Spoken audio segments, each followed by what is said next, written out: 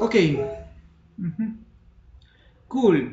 So here we have a model Muse, and this conversation, this chat is about general concepts of modeling with MODFLOW and Model Muse. Okay, so please respond yes one if you have installed Model Muse on your computer. Please type yes one.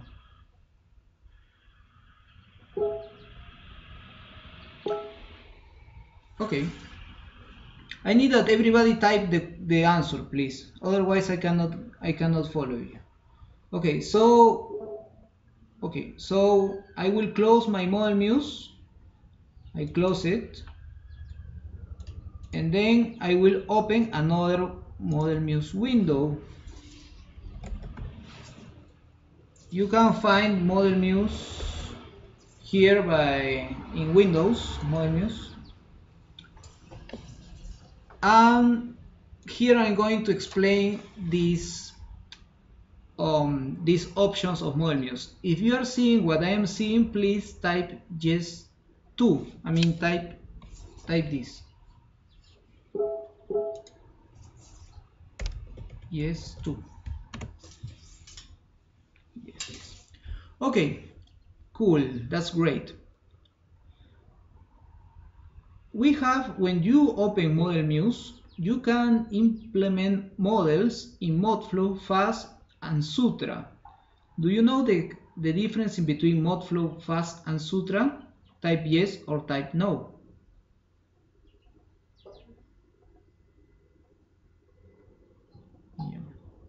Yeah, cool. Okay, the main difference in between MODFLOW is a groundwater flow model. So this actually calculates the water heads that are related to flow. You can calculate also solute transport with MT3DMS, but is almost flow and mass transport. FAST is flow, mass transport, and reaction. It actually implements Frixie on a groundwater flow model, while Sutra is related to finite elements and MODFLOW is related to finite difference. Do you got the difference? Please type yes 3. Type yes 3. If you have any questions, please. Okay, cool, that's right. So we are now we are going to make a model on MODFLOW. So please press here on create new MODFLOW model and type yes. Next. Okay, on MODFLOW you have number of columns, number of rows, number of layers, column width, row width.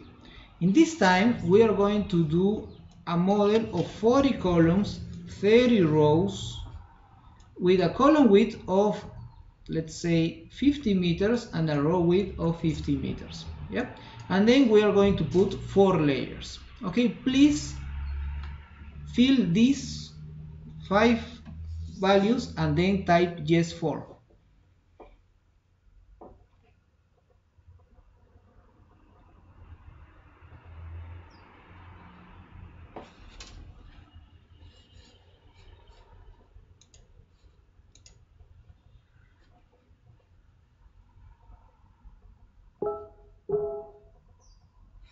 Okay, cool. On the grid origin, we are going to say that is 5,000 on the X value, Y value is 5,000, and on the elevation is 2,000. Okay. Grid angle, this is going, if you wanted that the grid is inclined, we don't want it right now, so we are going to put grid angle of 0. If you have any question, please just write it and then I answer. Okay, and our first aquifer will be sand. Then our second aquifer will be lime. Our third aquifer will be gravel. And our fourth aquifer will be bedrock. Okay?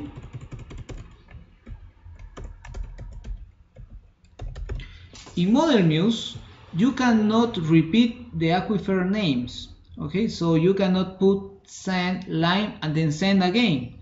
You have to put another name like upper sand and lower sand or something like that. Okay.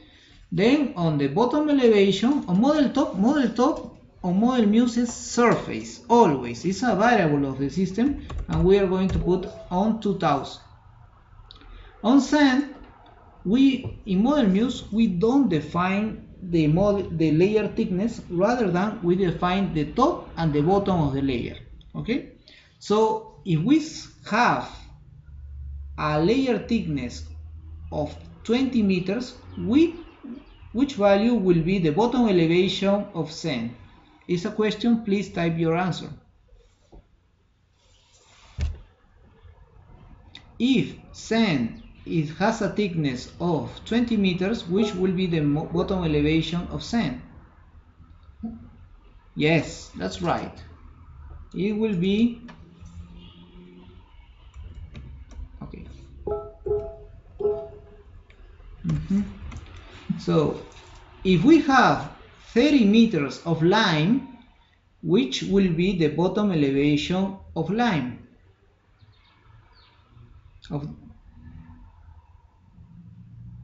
Type it.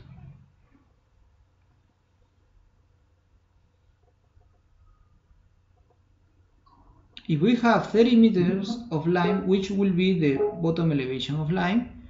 Okay, that's right. If we have 50 meters of gravel, which will be the bottom elevation of gravel?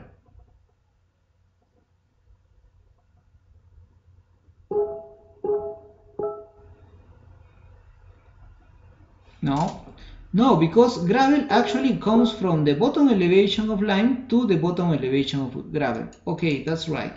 Don't worry if you don't get it right now. I mean, you are really new to Model Muse, and you will see this concept on the model itself. So for the moment, just follow me. And then we have 20 meters of bedrock. So no, of bedrock we are going to have 100 meters, so it will be like this. Okay, if you are with these values that I show on my screen, please type yes 5.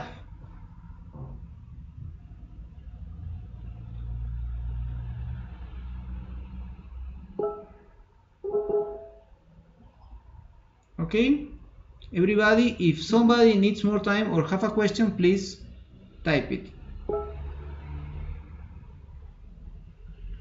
Ricardo, okay. Ratul, María Los Ángeles, Moitila, Beth. Who else is here?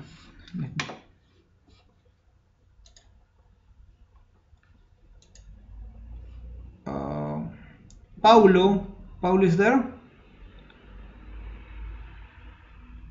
Paulo went to bed now. Okay, so we say finish.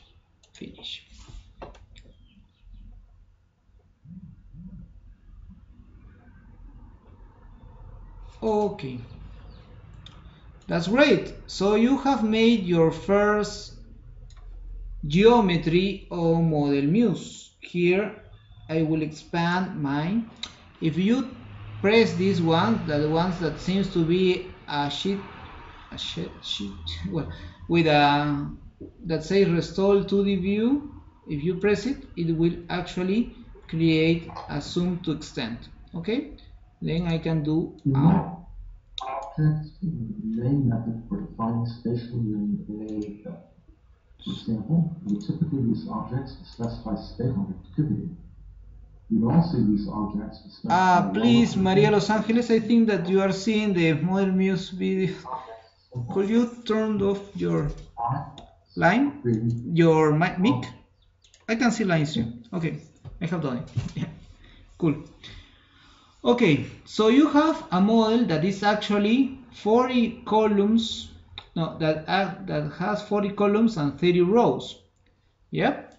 So do you see that one of the, like, you have some stronger, like thicker lines, one here and here and here, and as well here and here? Do you see that? If you see that, please type yes 6.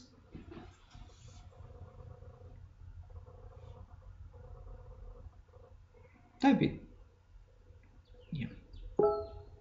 Cool.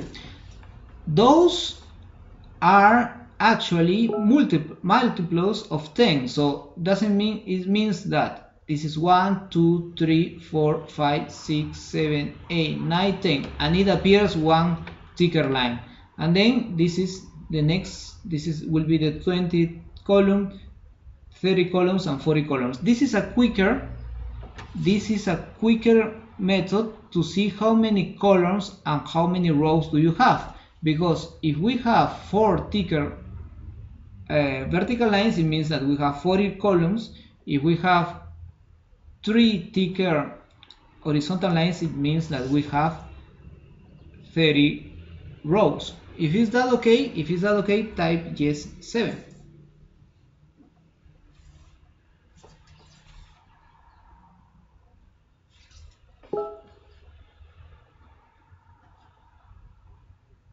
Okay, Charlie, are you there? Yeah. Cool. It's great. So this is the aerial view. This is actually the view from the air, and this is the side view. This is the front view, and this is the view on this direction. I mean, going from the top to the bottom. And this is the side view, that is a view from this direction. Okay, and this is the isometric view.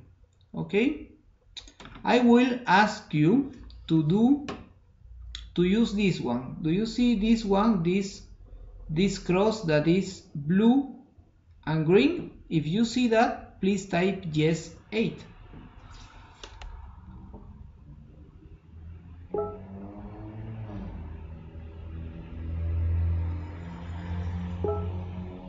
Cool. With this one, you can change of the cross section, okay? Because actually it comes by default that you are seeing this row and this column, yeah? But you can go, and here, for example, you can change of cross section by one for any row and any column, like these ones, okay? Just press in any part close to the center of the model, okay? If you have done it, please type yes 9.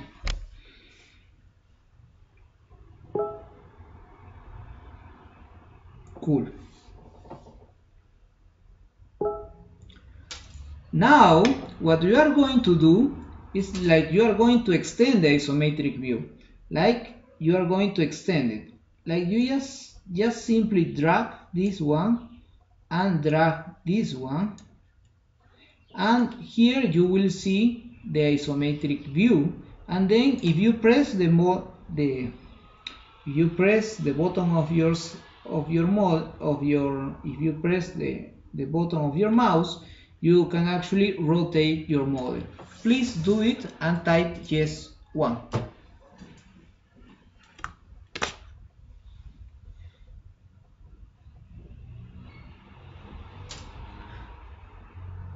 Cool.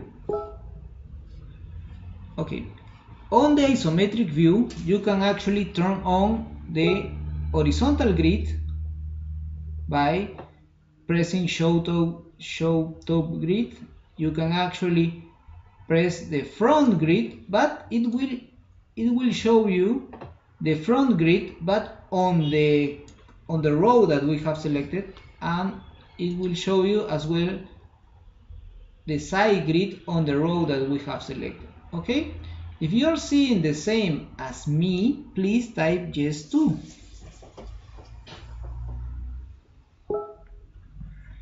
Cool, that's great.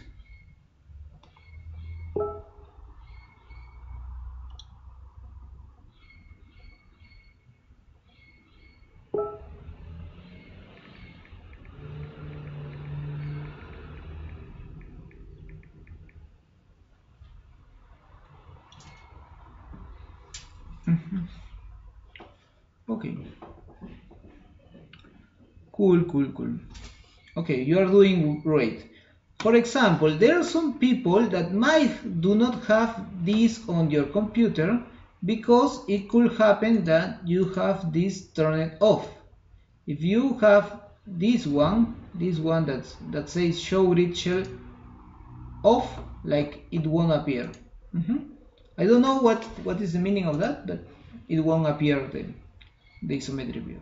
Okay, please, we are going to decrease the size of the isometric view. Okay, and now we are going to talk about the different parts of model Muse. Okay, are you ready? I hope so. Okay, first go to File.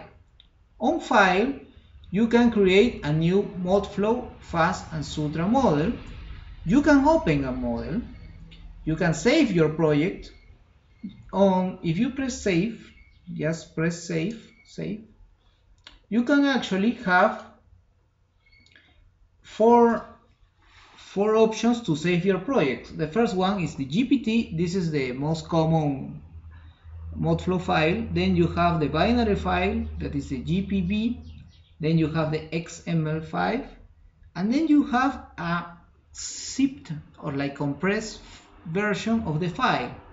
This is good when you are dealing, like you want to give the model with the results, and it could be a very heavy file, so then you, instead of saving as GPT, you can save it as mmzlib. Okay, if you understood this, please type yes 3.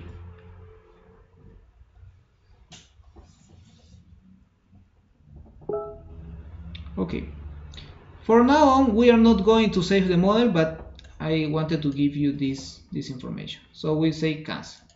Okay, on File okay, on File we are going to then to see Import. Okay, on Import we can import the model results. Okay, Model Muse is a pre-processing tool and as well as a post-processing tool. So when you pre-process, I mean, you put the boundary condition, then you put the hydraulic parameters, then you put the time spatial discretization and as well the temporal discretization, then you run MODFLOW. Okay, you run MODFLOW because Model Muse implements MODFLOW. I mean, it really creates the file that MODFLOW requires to run. And then when you have the simulation, you can import the results, and there is why you have these model results, because you import the results of the simulation. If you have understood this, please type yes 4. If you have a question, please type it as well.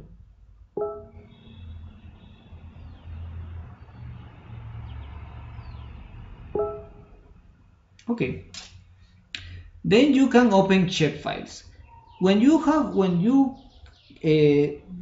Model Muse actually do not deal with system of coordinates.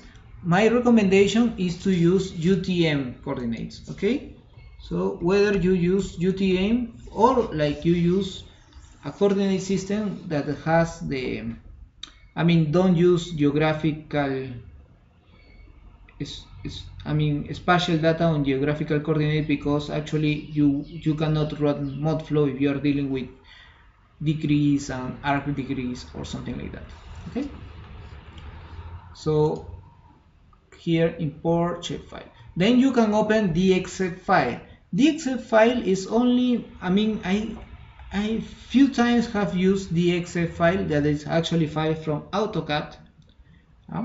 And then you can open some raster files that are surfer grid files, that is, those files are actually made by Surfer, and they are compatible with as well as RGS and QGIS. I use it a lot.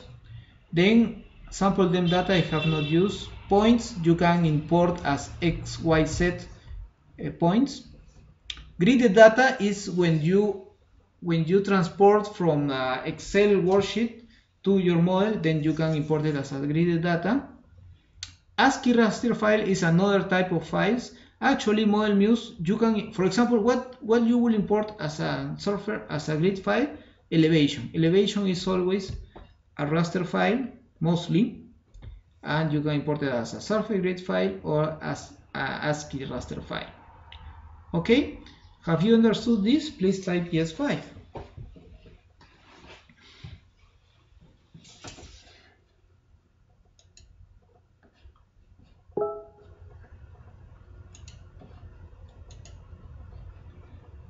Okay.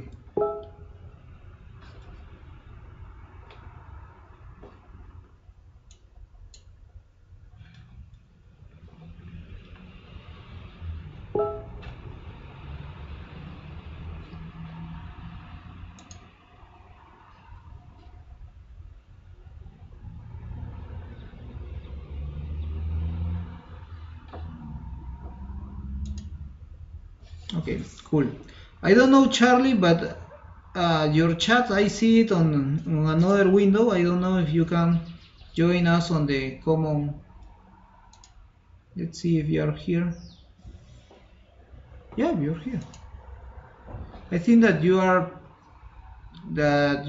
like, how to say, like your status is hidden or something like that, that you cannot share your chat or something like that.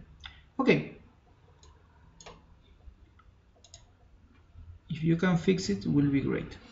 Okay, cool. Now we go to import. We are still on import. We can import an image, and what it will be.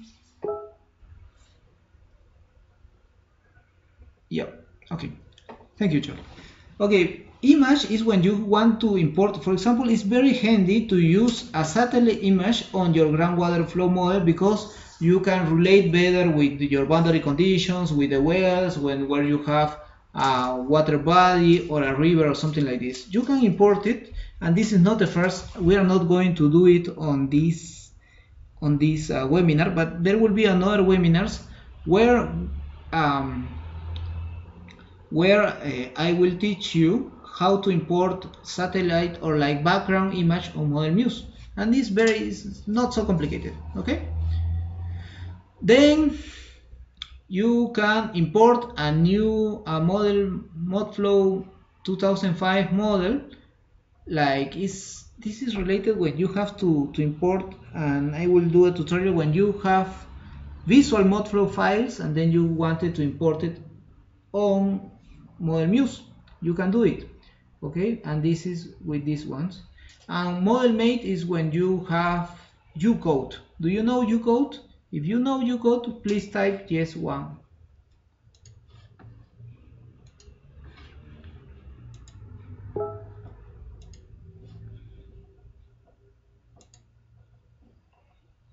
No. Okay. But answering to your question, actually in Model Muse you don't need a CRS. Okay, I'm just telling you that you have to work on UTM on meters because MODFLOW works on meters. Okay, if that does it answer your question? Okay, what is ucode? I mean, I can tell you about ucode because just today I finished my first tutorial. No, it's an example I made on ucode. Ucode is a software for parameter estimation and sensitivity. Yeah, the same, ucode. I don't know if my English is well enough, but it's a parameter for sensitivity activity analysis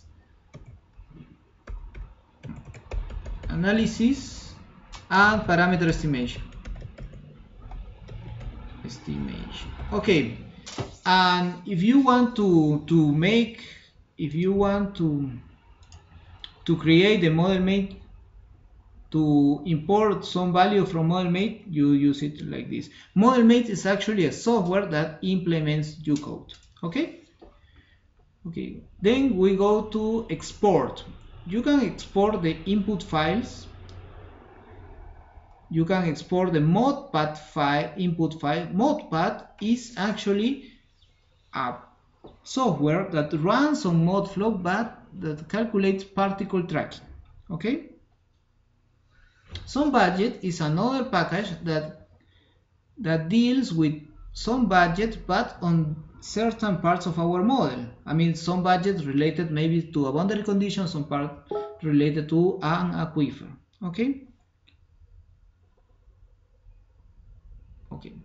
Then you can export shapefiles. If you see, you have 4 options. Now you have 4 options. Maybe along the time you can have more options. The first option is grid data to shapefile. Grid data to shapefile is related to the data of the cell. I mean, you will have a polygon of the cell with the data related. I mean, if you want to export the boundary conditions related to the grid, or if you want to export the hydraulic parameters related to the cells, you can export it as grid data. Objects are related. Give me a sec.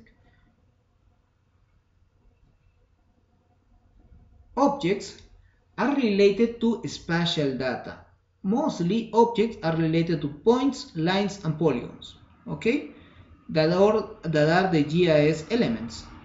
Okay, and then objects are like, for example, the drainage network of the system, the pumping wells of the system, or certain recharge areas of the system. Okay, if you have understood how object or what objects are, please type yes 6.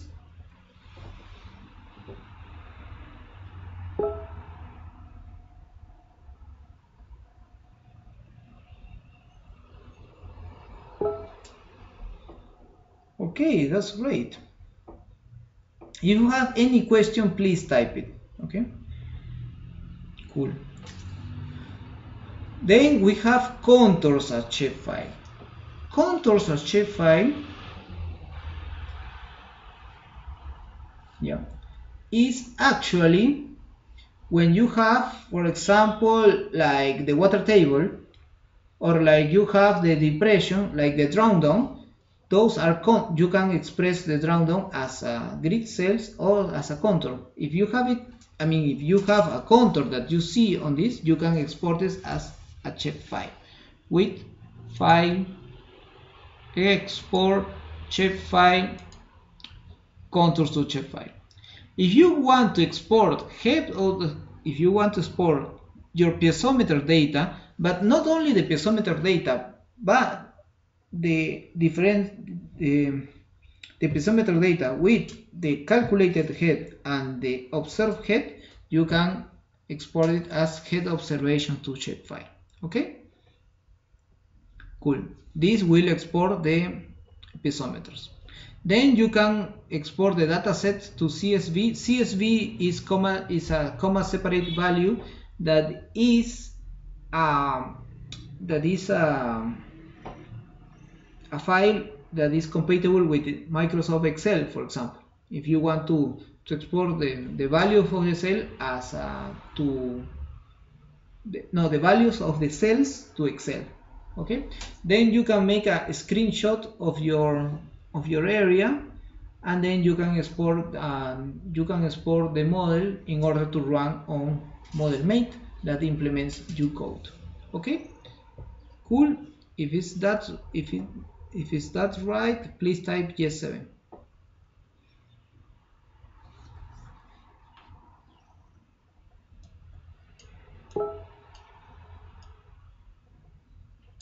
Cool. Then we have another option that is file to archive. I don't know what is it. I have never used. Okay, cool. Then we go to edit. In edit we have cut, copy, paste. It's the same as in every program. You cut, you copy and paste objects. Okay, you can select all, and then you can edit. This is related with the background image. I mean the image that of the aerial image that you can import it. And on MODFLOW you can import image on the top and as well on the sides. Okay, this I have never import an image on the sides, but maybe you can import a cross section, a geological cross section, for example here, and then you can see how your model is related. I mean how the geometry of the model or the hydraulic parameters of the model are related to the geological cross sections or like hydrogeological conceptualization. Okay, then we go to grid. Okay, everybody are in grid? If everybody is in grid, please type yes 8.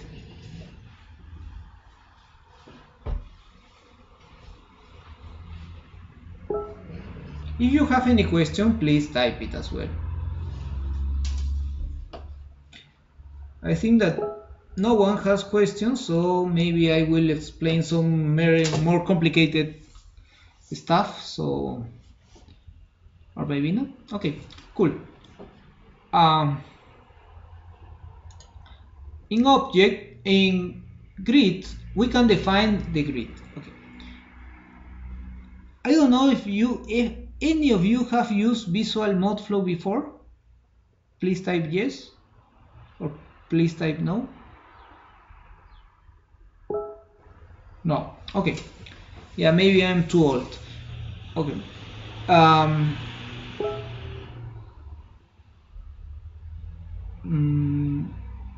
Yes. Okay.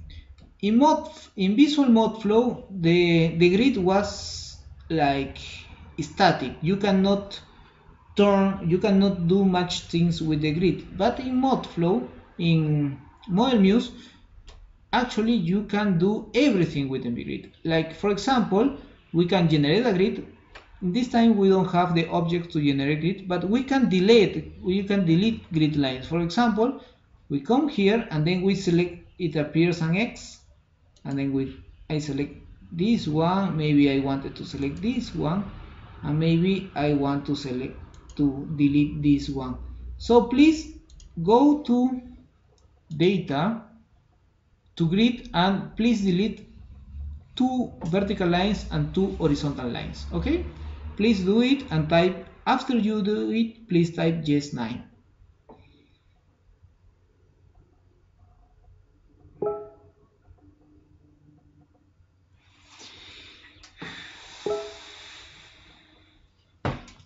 I do it just to show that you can delete. Okay, this is not have any hydrogeological background. It's just to show the uses of the tool.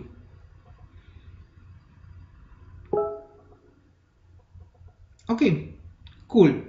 Then we can move grid the same. I mean, I will move it. You don't have to do it. I mean, I take this one and then I move it if I want.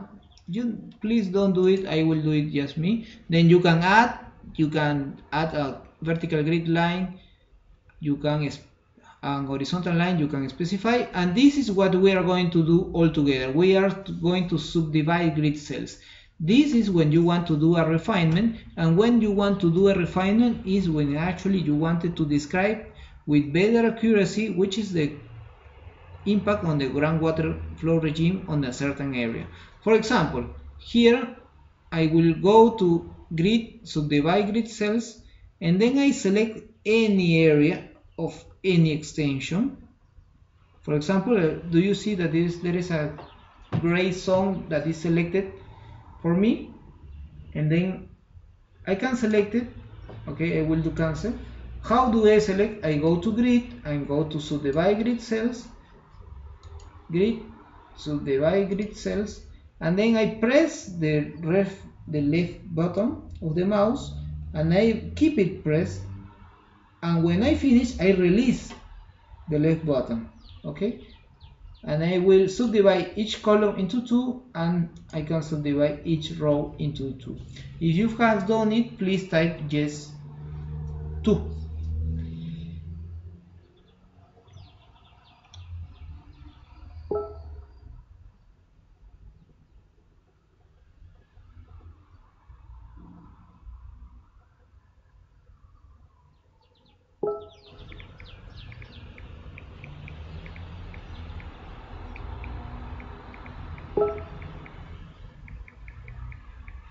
Okay, cool. Everybody is on yes 2.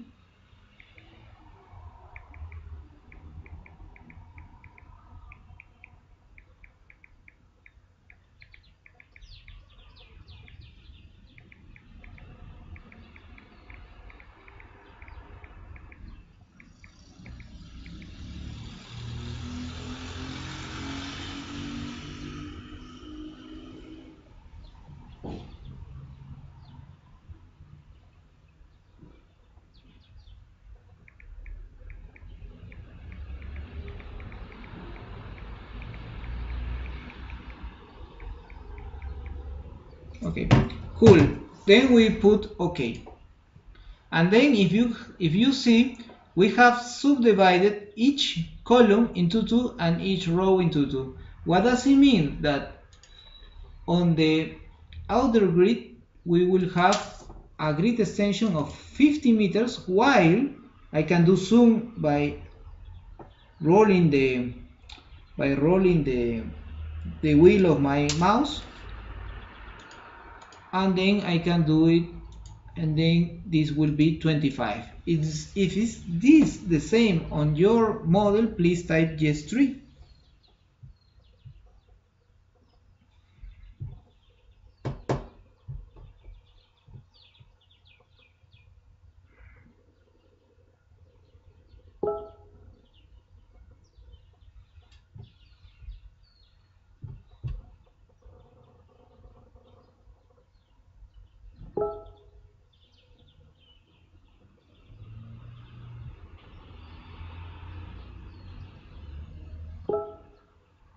Okay, cool.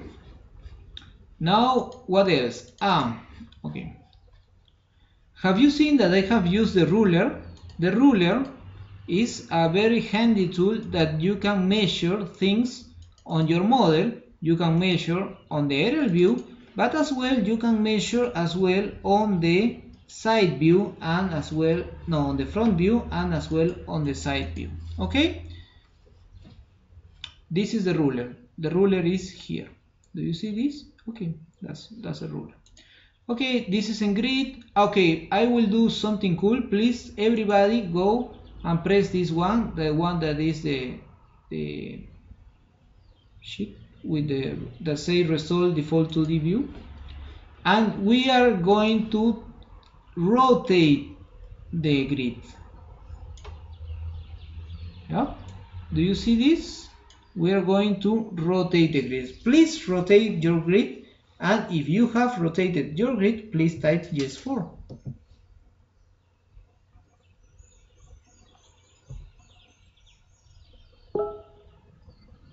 Okay,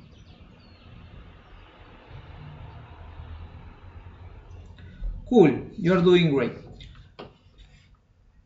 Okay, we are going to add the tree type. If you think on objects, you can create 3 types. You can create, everybody goes to object, you can go to create, and then you can create points, lines, and polygons. Okay, do you see this? Point, lines, and polygons. On Model Muse, you can as well, which tool rotate? If you want to rotate, is this one, drag to rotate. Okay, but drag to rotate, you press this one, so you go to drag to rotate, and then you just keep the left click of your mouse, and then you rotate. Okay, go to object, please. Object, create. You can create lines, points, and polygons, But on Model Muse you can create as well a straight line and a rectangle. Okay. GIS, I mean Geographical Information System, has only 3 elements that are point, lines, and polygons. But you see a straight line and rectangle as well. But don't worry, because a straight line is a type of polyline and rectangle is a type of polygon. So in the end you are dealing with just 3 entities: points, polylines, and polygons. Okay, you have to keep it on your mind that these are the 3 object types that you can perform. So we are going to create a point. Okay, first go to object, create point. Is that all right? Okay, and then we go and it appears our cursor, our arrow with a point, and then we go to any place, maybe where I did my refinement, and then I put right click. It will appear this one. If you have the same as me, please type yes 5.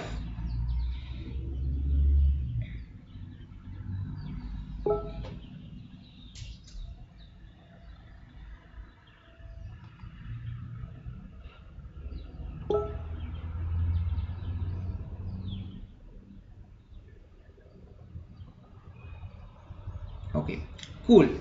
Here we are going to call it well, because this will be a well, our supposed well. Okay, then we set value of intersected cells, and then we change of color. Why? Because otherwise by default is black, and black is not so cool. So we go and put it blue. Okay, so color object line blue. Okay, cool. And then you can, here you see number of set formulas. You have 0, you have 1, and then you have 2. Okay, do you see this? 0, 1, or 2. Okay, if you are dealing with a well is located at a certain depth, so it cannot be 0, maybe it is 1, or maybe it is 2. We are going to say that is 1, and here we see model top, but on the with a white background. Okay, if you see this with 1 and white background, please type yes 6.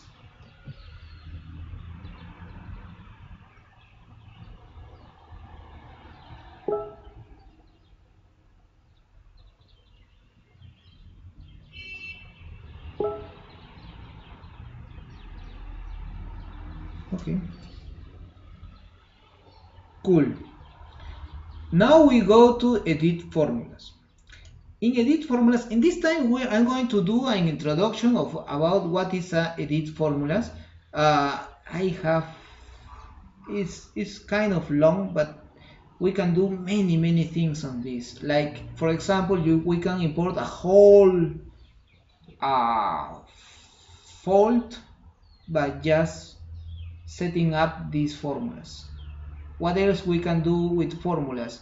We can import a geological model with formulas as well. So there is a lot of potential when you deal with 3D data on formulas. Okay, in this time we're going to see, please have a look on datasets required layer definition, because we can actually relate to layer definition, or like we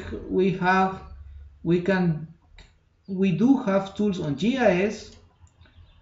I mean, tools related to the grid, tools related to logical, math operations, related to MODFLOW, related to the object itself, related to text, and as well as trigonometry. You have a lot of tools here. That's why I would recommend you that if you want to conceptualize some complex hydrogeological setup, please think on the formulas. Okay, in this time we are going to say model top minus 40, and with model top minus 40 our well will be located at 40 meters depth. If you have understood this and you put OK, If you have this on your computer, please type yes 7. If you have any question, just type it.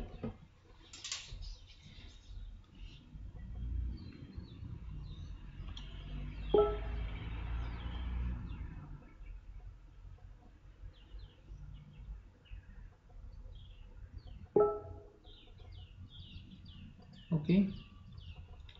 Yep. Yes, Ricardo. You can import geological 3D models like this geomodeler stuff. You can import it. You can anything. I mean, you can. I don't know if you know this mining software as MineSite, Vulkan, something like that. Anything can be imported. I mean, if this is spatial data, can be imported on Muse. Okay, if that answers to your question, Ricardo.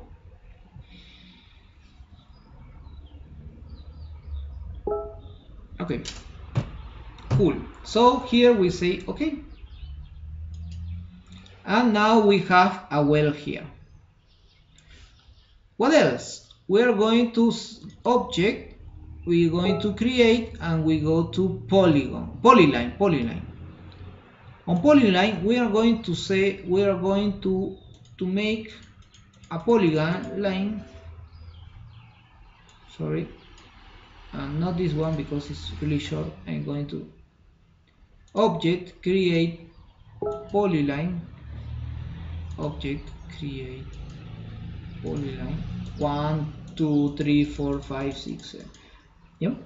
I'm going to make a wider line, and then I press twice the right click, the left click, it appears this one. Okay, and they say that this is a river. Yeah, let's say that this is a river. Okay, and the river, I'm going to change the color line as a river on the blue color, and then I'm going to apply a number of set formulas of 1. And okay, so if you have done a river and then you have the number of set formulas as 1, we are going to edit formula, and on edit formula the river will be on model top. We type model top twice and this appears here. Okay, if you have the same as I have,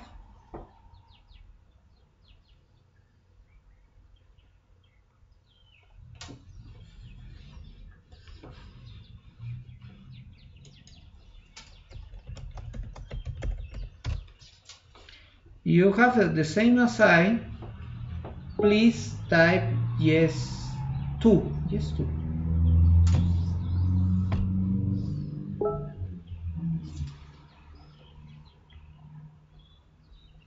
Cool. Okay, so we say then we have here is our river, and then like I am going to apply like a polygon here that it will reflect maybe some crop areas or something like that. So we go to polygon, and then we say we apply a polygon, any polygon, then we put double click, and it appears this one. Okay, and this is crops, because actually we want to represent crops. And then when you are dealing with polygons, you can specify two things: whether you can specify the boundary and the object line and the object interior. So the object line will be green and the object interior will be green as well. So that's why if we put it, and our crops as well will be on number of form set 1, and will be where are the crops on model top, on surface model top. Okay, if you have the same as me, please type yes 2, yes 3, yes 3.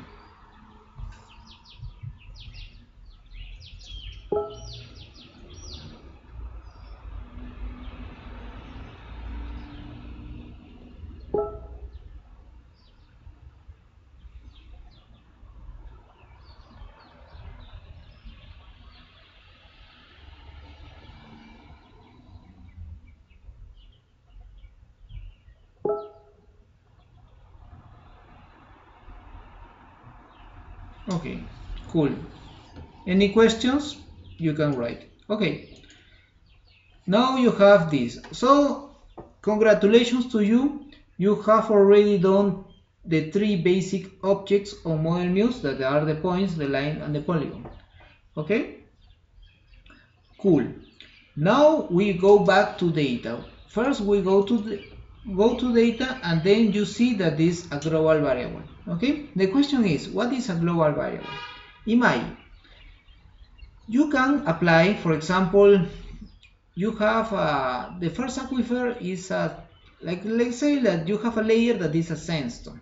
Yeah, so you define an object, and then you apply the hydraulic conductivity of sandstone to the object, but you are doing a calibration, and then like the calibration is you have to tweak this value up or down in order to get the right fitness in between observed and in between observed data and calibrated data. I mean, you want to decrease this gap, and then every time you have to open the object, and then you modify in the object the value.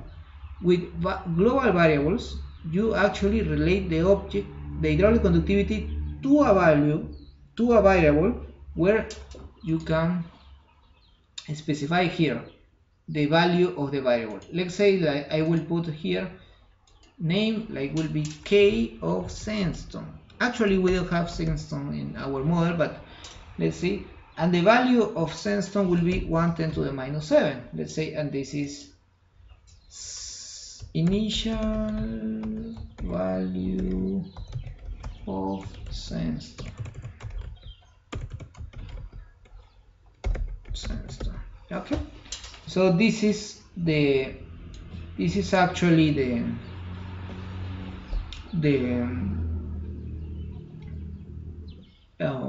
this is actually what is a global variable. In this type, I mean, when you need global variables, when you do calibrations. When you do calibrations by hand, you need global variables. Okay. In our case, I mean, right now we are not doing a model itself, so we just put apply, and then we put close. Okay. Then we have datasets. Datasets are really important, so we open datasets. Open. On datasets, you have required. Everything is right now. You have only required. I mean, required. What is a required value? A required value is a value that you need for MODFLOW to run. Okay, you need a required value for MODFLOW to run, but actually you don't need to specify every required value, because MODFLOW will, if a value is missing, will apply a default value. Okay, if you understand me what is a default value, I mean, if you have understand that MODFLOW will apply a default value, if you have not specified a value, please type yes for.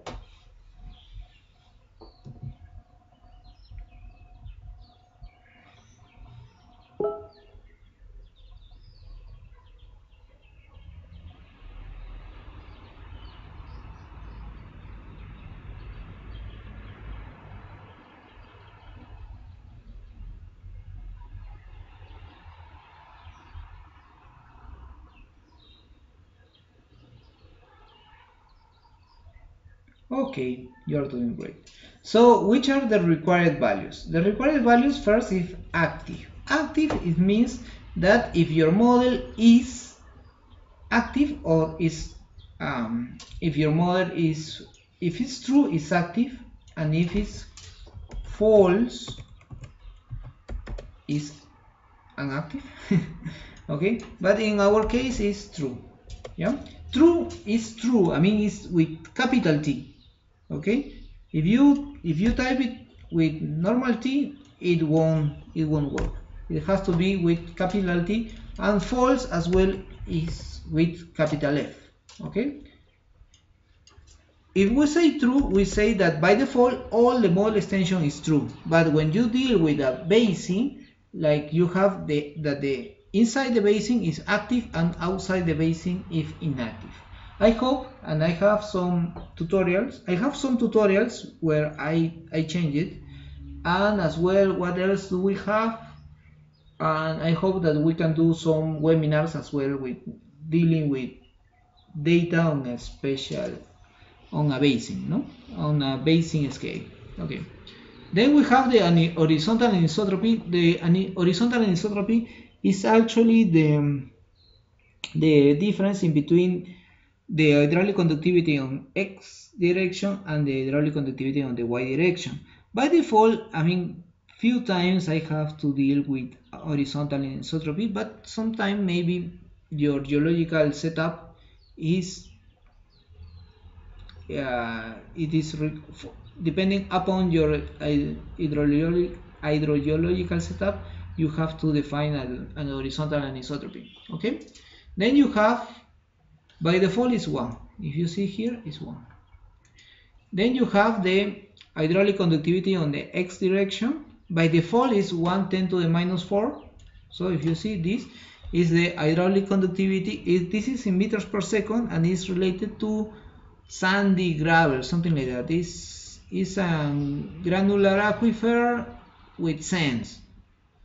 Okay, it's a high. By default is the, I mean, if you don't specify the hydraulic conductivity, by default it will apply a value that is close to sand. Okay, then ky, it is the same as kx, and kz is kx divided by 10.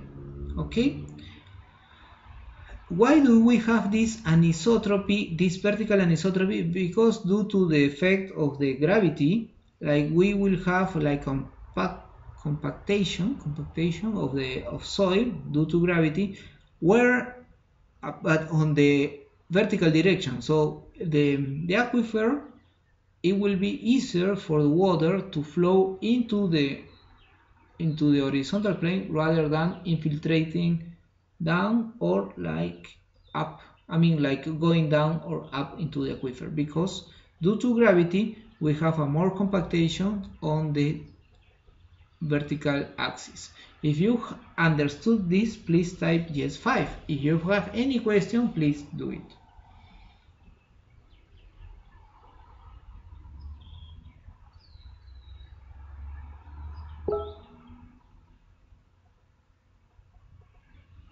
Cool.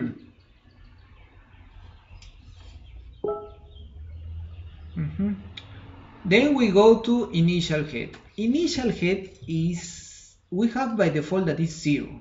Okay, and then I wanted to look for your attention, please. Please type, based on what you have, please type which is the elevation range of your model. Which are the elevation range of your model?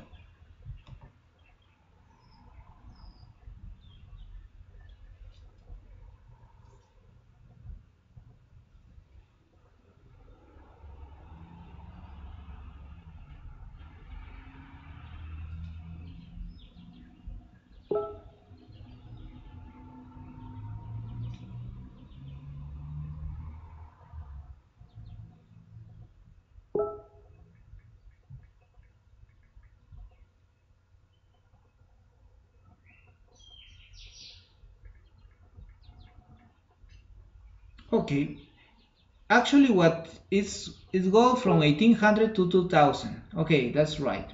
Okay, but the initial head is 0. Do you see that here we have, I mean, what is the initial head as well? Okay.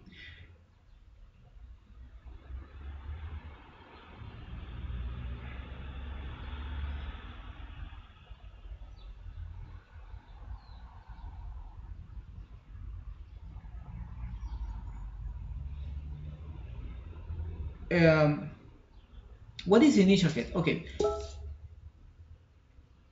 Yeah, it's in meters above sea level. Cool. That's the initial head is actually, I mean, when you wanted to when you want to solve the groundwater, I mean when you want to compute the groundwater flow regime, actually MODFLOW will create a matrix. Yep.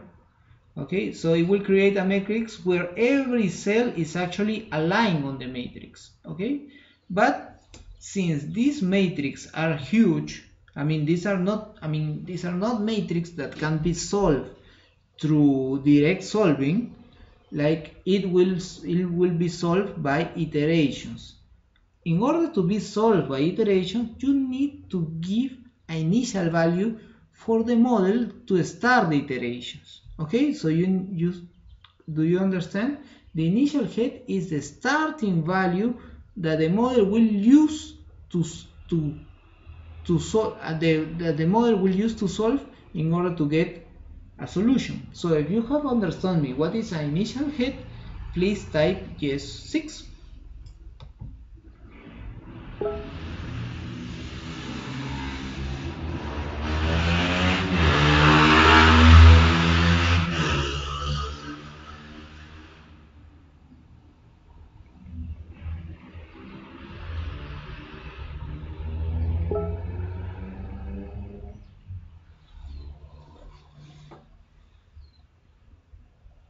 Yeah. Okay. Cool. Okay, so here from the beginning, the initial head is, I always use it, the model top. So what do I say? That in order for the MODFLOW to start the iteration, I say that all my model is saturated. This is what I say by setting up as initial head. So we put 2000 and then we put it apply. Okay, if you don't put apply, it won't change anything. I mean, you have to put apply and then you have to put close. If you put close and you don't press apply, it won't change anything. Okay, cool. And then on layer definition, we can change the elevation of the different aquifers. Okay, but if you want, you can change. I mean, like you can put the boundaries up or down if you want. Okay, so but we have done it for this. Okay, then we go to data. Data visualization is actually when you have data. Okay, this time we are not going to have this webinar is mostly to explain the MODFLOW features, and the next I'm planning to have a next webinar that is only on working with the spatial data on Model Muse. So we are going to work with QGIS and Model Muse, because there is a lot of GIS things that you can import. I mean, as a numerical modeler, you work 80% on GIS and 20% on MODFLOW, because most of the work is done on GIS. Okay. Then if you want if you have run your model, if you want to see the value of a specific cell, you can use this one, show grid or mesh values. And this is, if you have imported, this is mostly when you have data from simulation, but in this case we are not going to use it. Okay, object, we have created an object, we can edit object, we can show or hide objects. Or for example, do you see this? Show or hide objects, please press it. Show or hide object, please press it. And you will have this one. You will have all object and unused objects. Okay, do you see all object and unused object? If you see this, please type yes 7.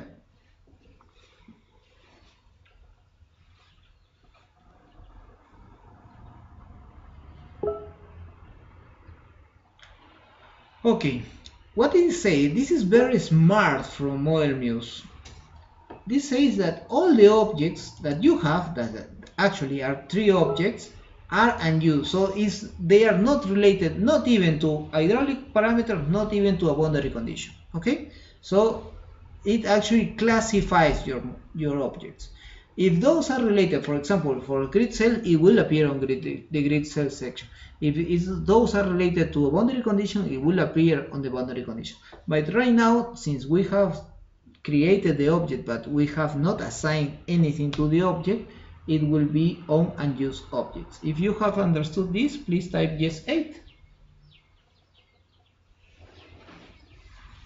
If you have any question, please do it.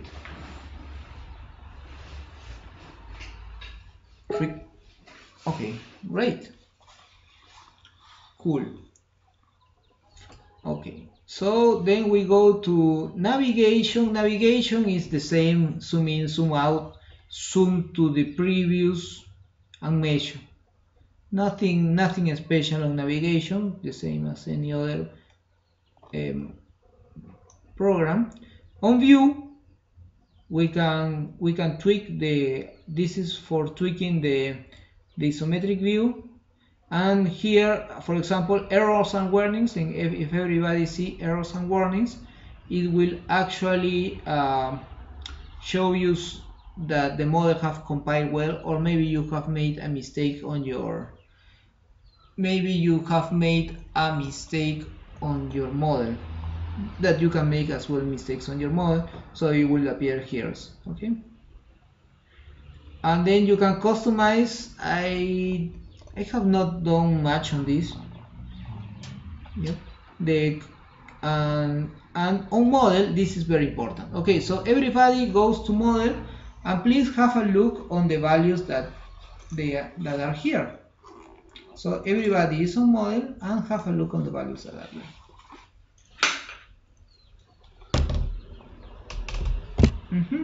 So first of all, we have MODFLOW 2005. MODFLOW 2005 is actually the version of MODFLOW that is the most actual version of MODFLOW, and it says that it's 2005, but the latest update is from the last year, I guess. Okay, then comes from MODFLOW LGR v1 and v2. MODFLOW LGR v1 and v2 is local grid refinement. Is when you do a inset model, a child model with a higher refination inside your model. I tried to do it once, and maybe I was so lazy I have not been deep into local grid refinement. Then it comes with MODFLOW NWT. This is a solver of MODFLOW actually, and it's a very powerful solver of MODFLOW when you have complex geometries. And when you can have complex geometries, when you are dealing with basins with high difference in elevations. Okay, so when you are dealing with numerical models with high difference in elevation, you use MODFLOW NWT. If you are dealing with aquifers, but very regular aquifers, you use MODFLOW 2005. Okay, then it comes MODFLOW CFP. CFP is when you try to model caverns, okay, or karst caverns, or like discontinuities on the porous media or on the fractured media. Okay, this is MODFLOW CFP. And then we have MODFLOW OWHM. WHM is actually one word hydrological model, and is a couple of MODFLOW with an hydrological model. Okay, it's very interesting. However, I do not have much experience with this, because it actually calculates, it actually deals with flow on the unsaturated part, and so it's really interesting. Okay, then you can change it to fast and sutra. Okay, so if you have understood what is here, or if you have any question, if you have understood, please type yes 8. 9. If you have any question, please give it right now. 9. Yes, 9. Cool. Then we go to package and programs. Package and programs.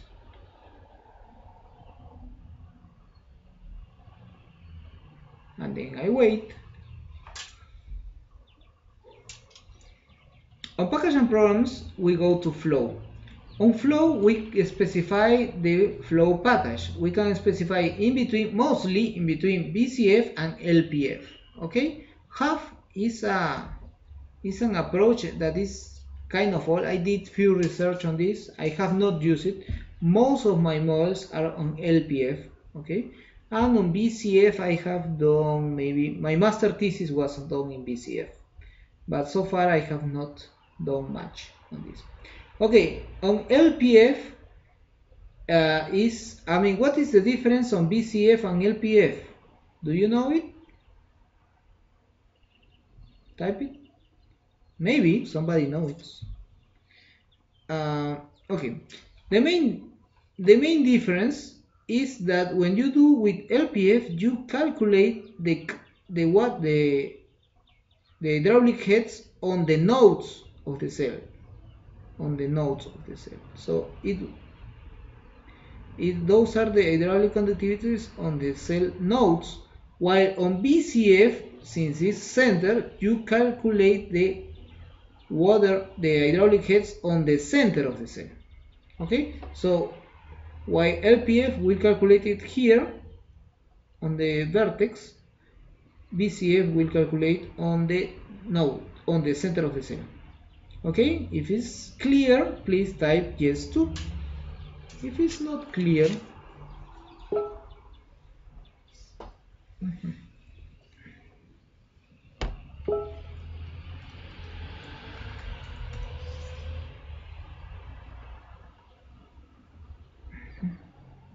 okay, cool. So we are going to use LPF. On the boundary conditions, you have a specified head, a specified flux, and head-dependent flux. Okay, a specified head are the first time boundary conditions, specified flux are the second time boundary conditions, and head-dependent flux are the third time. I don't know, one of these is Dirichlet, Newman, and they have another name, but I don't remember.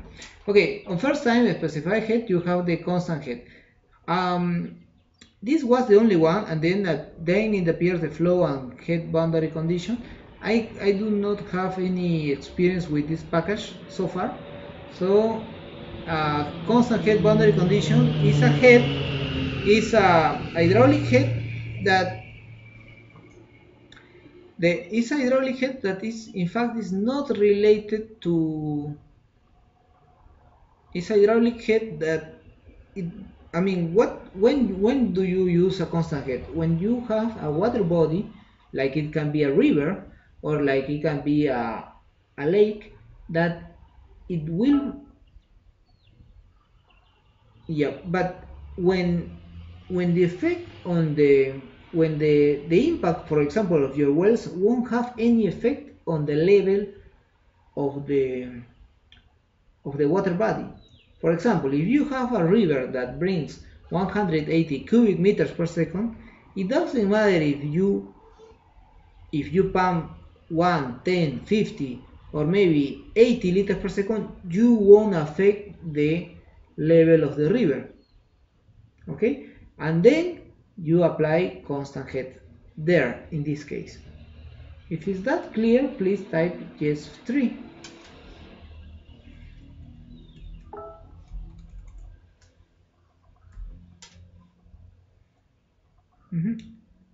Is that clear for everyone? I can repeat it, don't worry.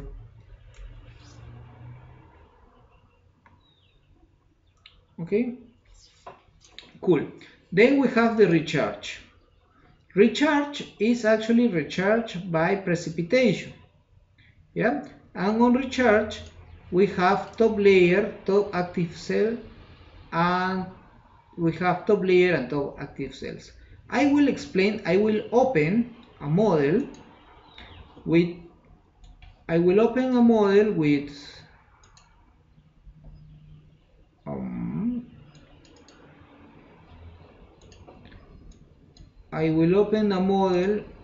that will explain which is the difference in between using recharge and recharge on the top layer.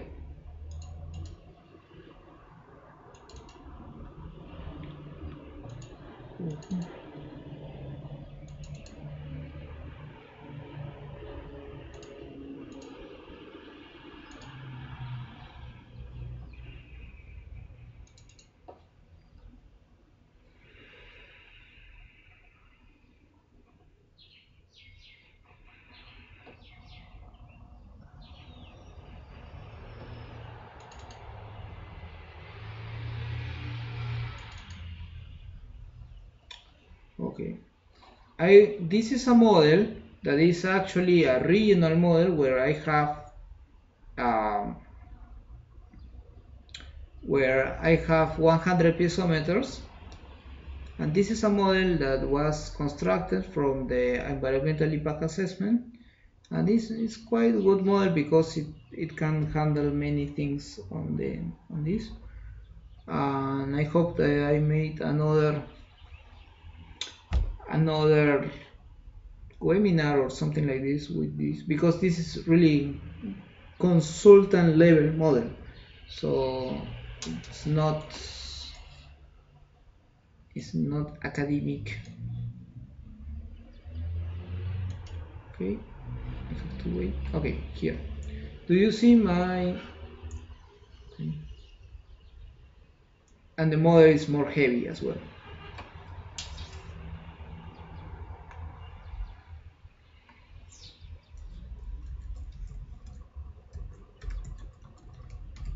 Okay, here we have a model of 4 basins, and here I have the topography, and I will show you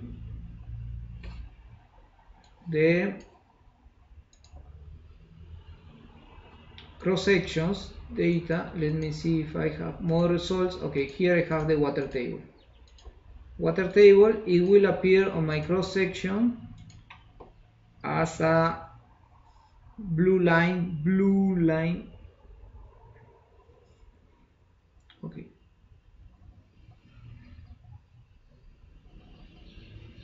it's evaluating. Okay, here, cool. So I will do a zoom in and say, do you see that here the water table is close to surface? Do you see that water table is close to surface? Type yes. Okay, I will show you where. Sorry,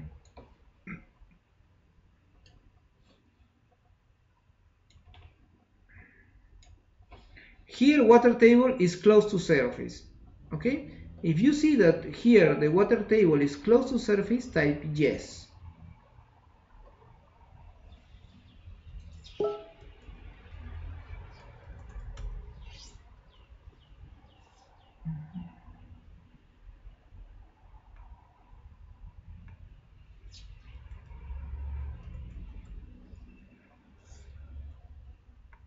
Yeah, okay. But what happens here? The water table here is not close to surface. The water table here is actually on the first 1, 2, 3, 4, 5, the 5th layer. Okay, so if we say here on your model that the recharge also is in the top layer, and if the top layer is inactive here because actually it's dry, it won't apply the recharge. Yep. So if we say that recharge is on top layer and here is inactive, it won't apply the recharge. So therefore, if we are doing with basins with high difference in elevations, what usually we do is we say apply in the top active cell. Because what does it mean that is in the top active cell is that it will say, okay, I want to apply the recharge here, but it's inactive. Okay, I will go to the next cell, but it's inactive. Okay, I will apply here. No, it's inactive. I will apply here. No, it's inactive. And then I reach this one that is active, and it will apply the recharge there. Okay, if you understood the difference, please type yes 4.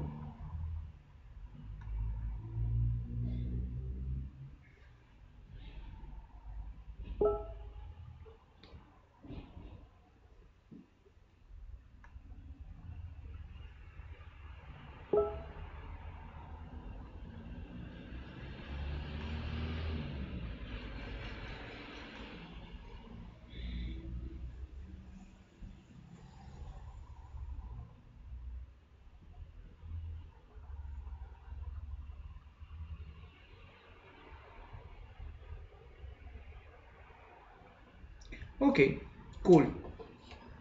Now we are going to go to package and no, not here. Well, here is the same, and I can use this one. We go to package and programs, and then we go to boundary conditions, and then we have, say, recharge. Okay, recharge and top itself. Then it comes the well. The well is the pumping. I mean, when you want to pump, you use the well package. But it's when you want to pump, and then when you want to inject as well. So if you want to pump, for example, I want to pump 5 liters per second, I will say I pump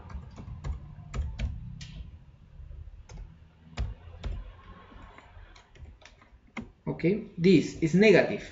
If I pump, it's negative because I am taking water out of the system. If I want to inject, and I say I want to inject 10 liters per second, I say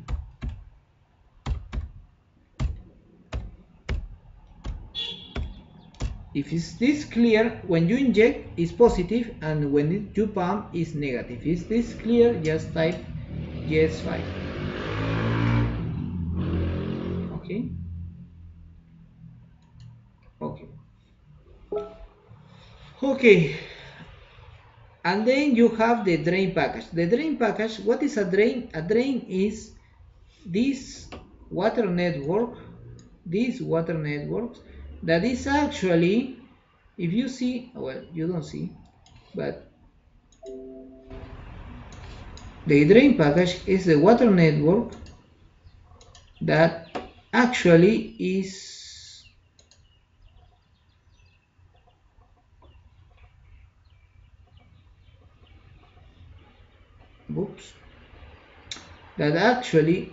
the water network is you will see on my computer.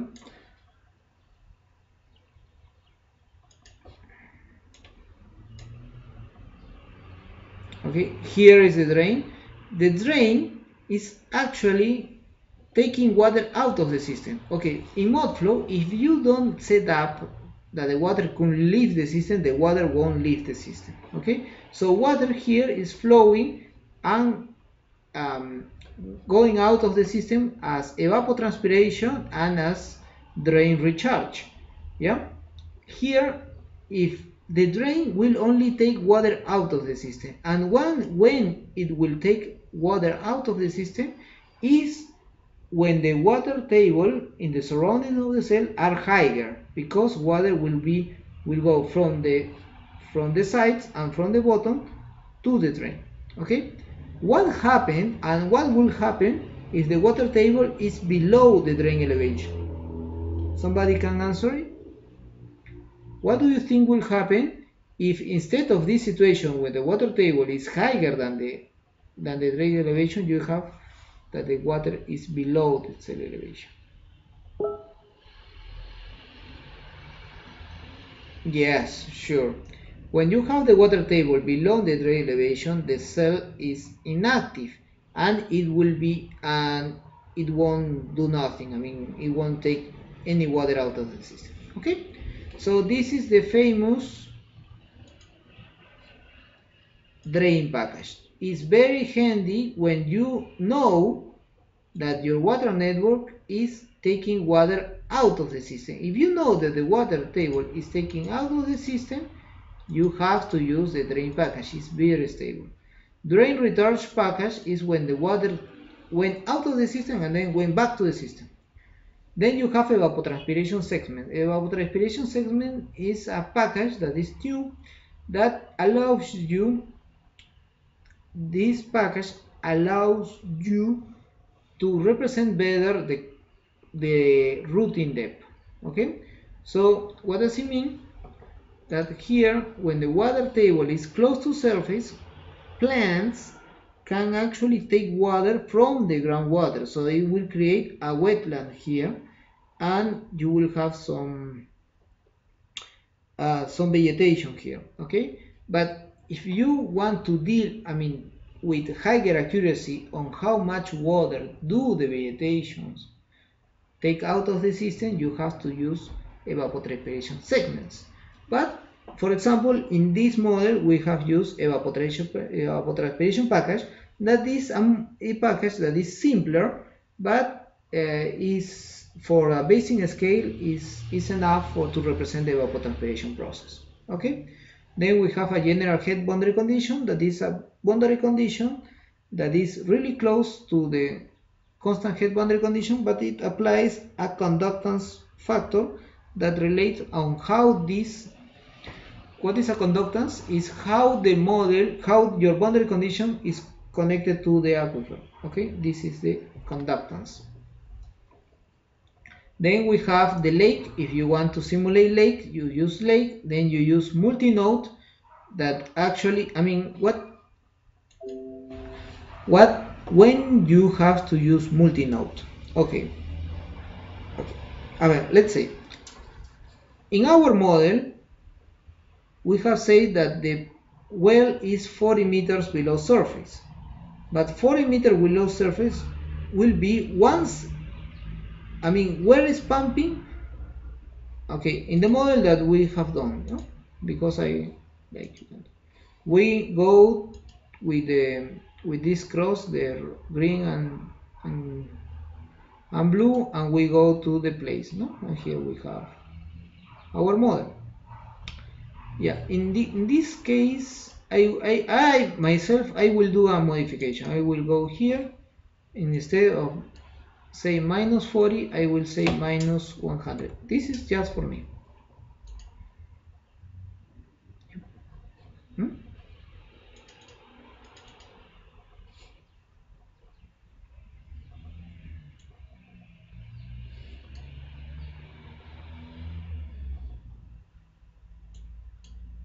Okay, it's here. Do you see? It's here. Okay, let's say that is minus 19.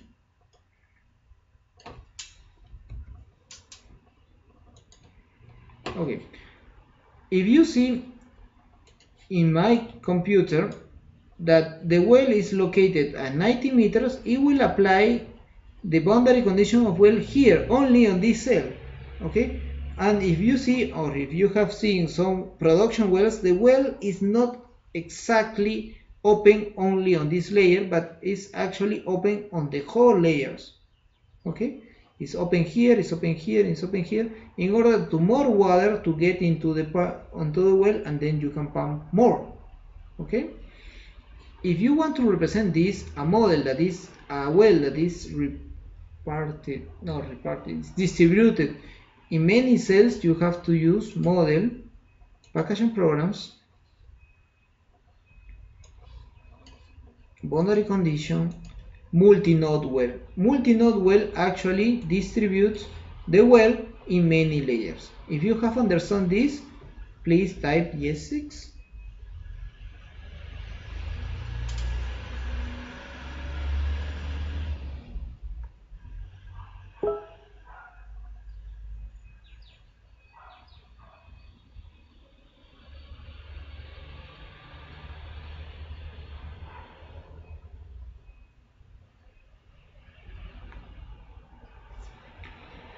Cool, you are doing great.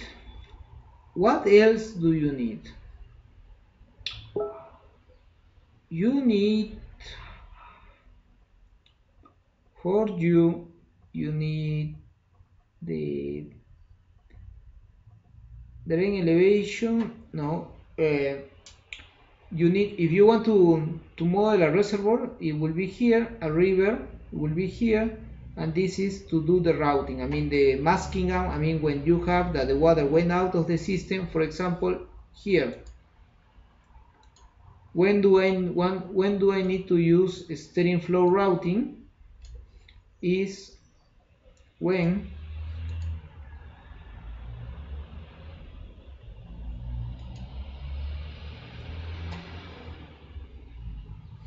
I mean, imagine that you have calculated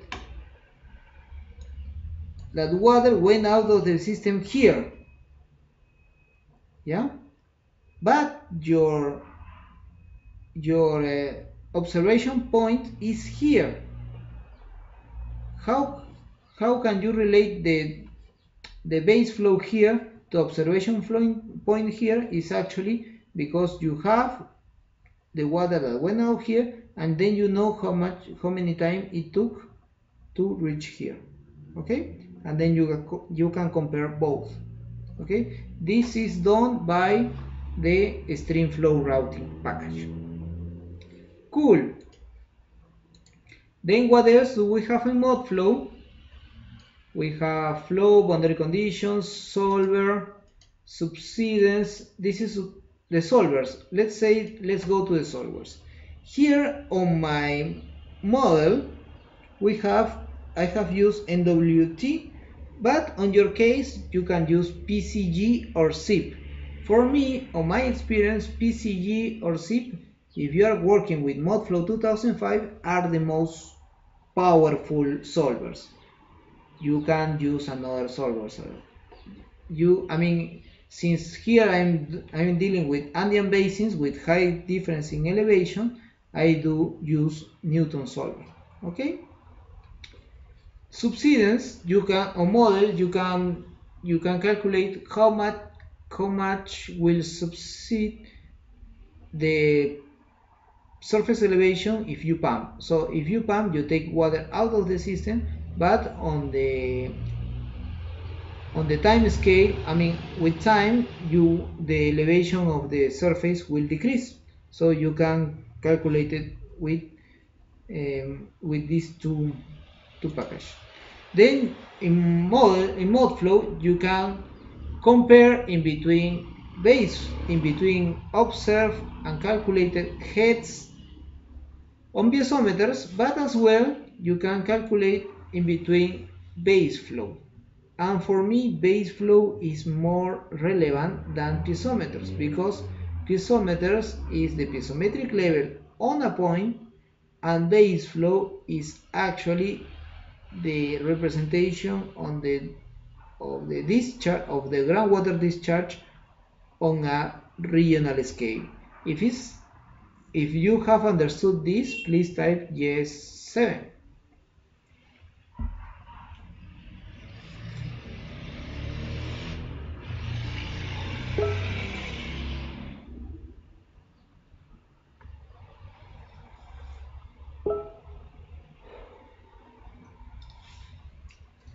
Output, well, I have never used high mod, and then surface flow routing never. Post-processor, you have MODPATH, that is actually particle tracking, and then you have some budget, that is the model for different zones on your model.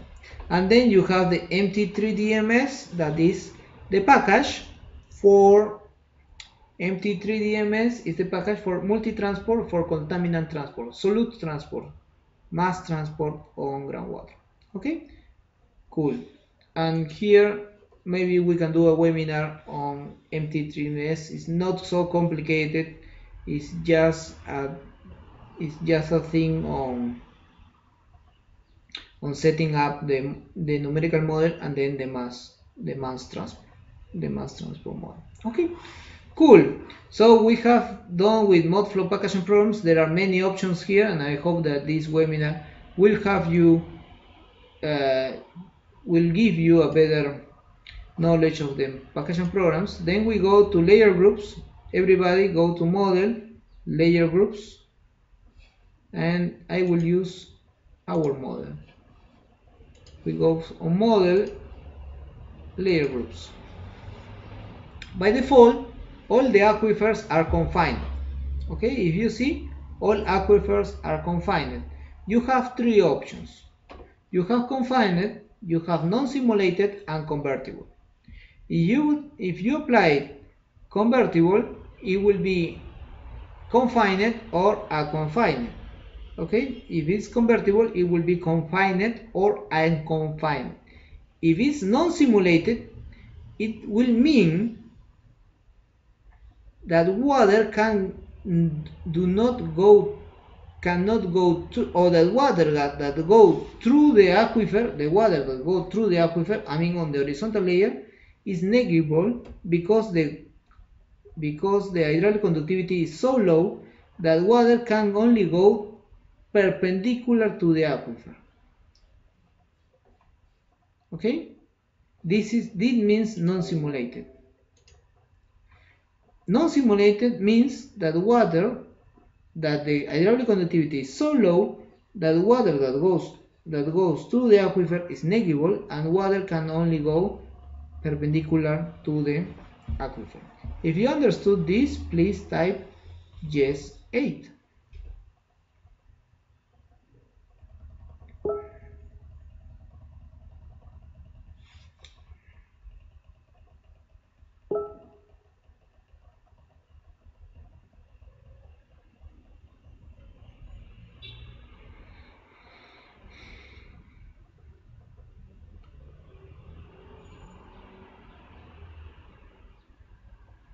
Okay, cool. On model, you can go as well to time. On time, you can define if you are working with steady state or transient. Where do you use steady state and where do you use transient? If you want to represent the average situation of your groundwater flow regime, you use steady state. But if your boundary condition or your requirement to the aquifer change with time, you use transient. In order to change from steady state to transient, you just change it to transient here. Okay? Cool. In MODFLOW, here you can apply the unit for time, the time unit. By default, for me, I use seconds, and for length, I use meters. Yeah, it's my recommendations because you are on international, international standard system. But what is my recommendation is that, okay, you can use any unit, but you have to translate all your parameter data to that unit. Okay, if you are working with days, all your hydraulic conductivities has to be in days. If you are working with feet, all your hydraulic conductivities, all your hydraulic parameters has to be in feet. Yeah, you have to be consistent with that. Otherwise, you will have a soup of units, and you won't be able to deal with that. You have to say, okay, I'm going to use this unit, and then all my data has to be translated to that unit in order to be inserted to the model. Because model Muse do not make, I mean, it makes some conversions, but actually it not make it by your own, by its own. I mean, you cannot say I'm going to apply this in days. No, you change the unit and you put it in the default time unit. Okay, if you have understood this, please type yes 9.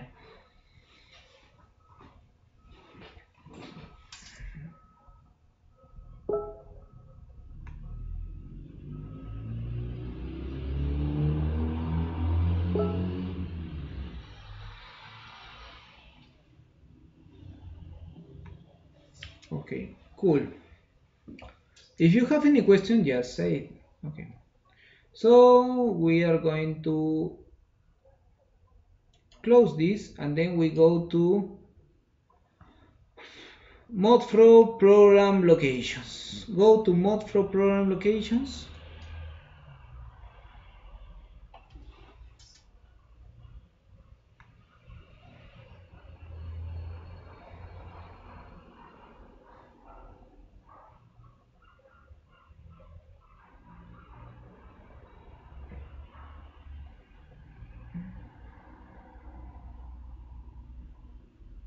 Okay, do you have it? Yeah. And these program locations is actually where you have the different package of MODFLOW installed. For example, and I think the tutorial give you the instructions to install MODFLOW and MODFLOW NWT, and then you will, and I have some other package installed as well. Here you can see if actually you have MODFLOW installed to run with Model Muse. If it appears in red, it actually won't run because you don't have it installed. If you don't have it, if you haven't downloaded, you can go to this website and download it, and then you unpack and zip, and then you place. My recommendation is to use these routes, because I have it like this. For example, on my computer I have my PC, C, I have very deep app, and then I have the different package of MODFLOW, for example MODFLOW 2005, bin, and then I have the executable here. Okay, cool. What else do I need to show you is no, nothing else for the moment. Okay, so here you can save your project if you want. Okay, and right now I'm going to stop the webcast, for example, and for the people that are seeing this video, please subscribe to this YouTube video, okay, and show us your support by sharing.